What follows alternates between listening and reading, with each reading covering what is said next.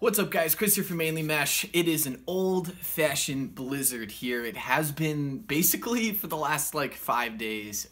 We're in the middle of another big old New England storm right now that's going to last all the way through tomorrow. We're supposed to get like 18 to 24 inches.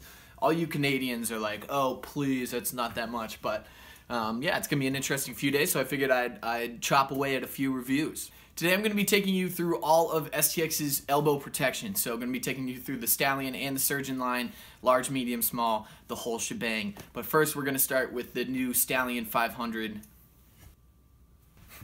Yeah, the 500 line of elbow protection. Unfortunately that means I should probably put on a t-shirt, but I don't really want to. Woo!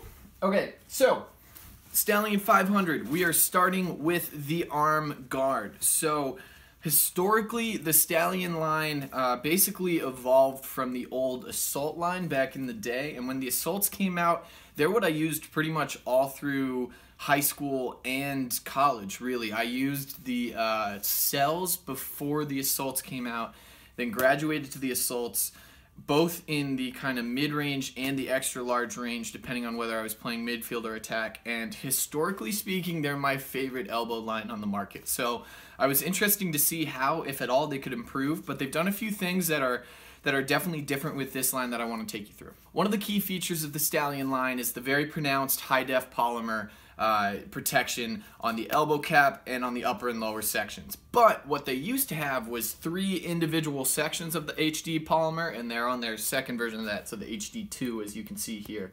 Now though, down the middle, they've switched out that high-def polymer with some Hex Pro material is what they're calling it. I think that's kind of what they used in the Cells. Don't quote me on that. But basically it's a lighter material running through the middle where you don't get as much brute force, and honestly is a stronger part of your arm, right? So you've got kind of the fat of your forearm, the fat of your tricep. Those sections don't need quite as much heavy duty protection. So they were able to cut some weight out of the overall elbow pad while still maintaining a really highly protective pad as well. So kind of interesting to see them going on this almost reduced protective design, but really it's designed to reduce weight while still giving you the most protection in the areas you need it, which is on the inner side of your arm and then the elbow cap especially. The other thing you'll notice is that the little Velcro strap is actually on the bottom part of your arm, so it's actually on the forearm. This is the top right, so if I slap this on real quick. So in the past, we're used to seeing, if anything, this strap would be on the top, and I believe actually on the Epic elbow pads, the strap is only on the top.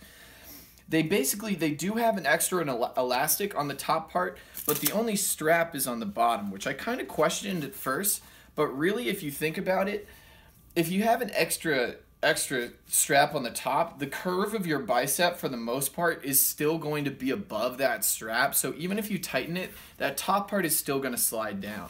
If anything, this little strap can kind of sit above the thickest part of your forearm and really prevent that whole pad from sliding down, just because this whole high-def polymer system isn't going to compress it all. So actually, if anything, you probably only need that Velcro strap at the bottom, which was something I didn't really think about until I threw this bad boy on. But as always, the Stallion line, these are incredibly comfortable, especially now that they've cut out the extra weight. You're going to feel super secure if you're an attackman, or if you're a midfielder who wants some extra padding. These things are super comfy, much less obtrusive than the old ones were, and really probably the overall highest quality heavy protection arm guard on the market. Overall, STX took an incredible arm guard and made it even better. They made it lighter, they made it more flexible, they kept it just as protective, and if you're really looking to kind of, you know, not hold back on the price point and really just get the highest quality, most protective arm guard you can, this is where you should look.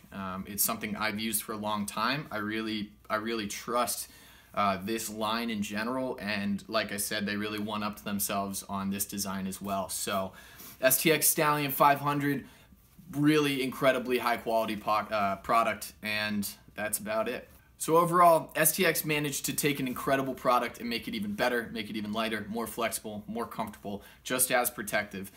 So they took my favorite line and somehow improved it.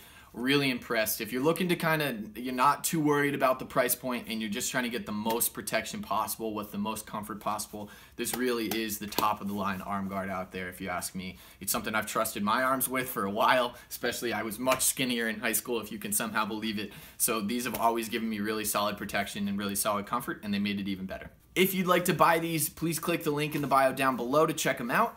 They come in a few different colorways. This is the navy blue. I think they usually have like a red, blue, white, the usual black.